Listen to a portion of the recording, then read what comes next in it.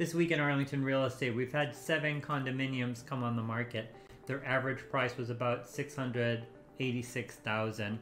We did have 4 condos that had price reductions.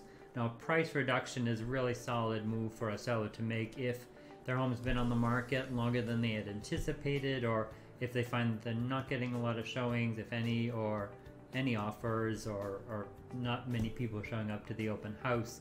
It's always a good move to lower the price a little bit. That gets the home in front of potential buyers' eyeballs, so to speak. So for under agreements, we've had about, it looks like 5 homes come under agreement. They were on the market about 22 days before they went under agreement, and the price at which they went under agreement was about $735,000.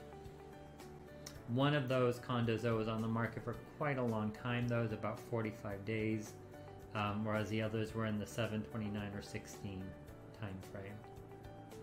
Now for sales, we've had 5 homes sell this past week. They were on the market an average of about 9 days before they received an offer, and they sold on average for about $807,000. Now most of those homes sold for about 9% above asking. And if you look at all the different price points of those condos, no matter what the price point, they all sold at least somewhat above asking, and they went in the range from 4% to 16% above asking. Now for expired listings, we did have 1 condo expired this week, and I looked into it a little bit. It's actually a very nice little condo in an historic building.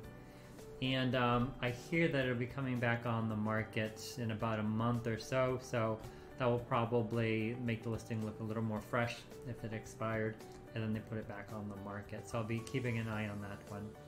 So that's it for today. If you have any questions, please put your comments in the comment section below, or your questions in the comment section below, and I'll get back to you.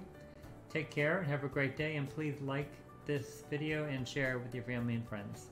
Take care.